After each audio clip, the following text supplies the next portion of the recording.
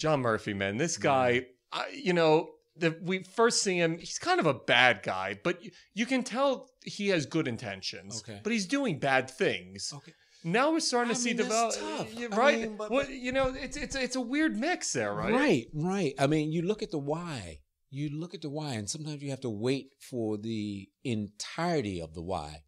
But this is a challenge of the leftovers.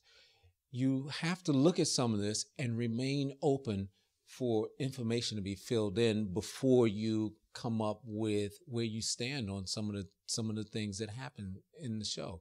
But you know, if you're a fan of Damon Lindelof, if you're a fan of HBO and of the team, then you know you're going to get a fair shake at some degree of understanding somewhere. You have to trust the storytelling. Except if it's Jon Snow, where everybody's like waiting to see what happens. Yeah, that's true.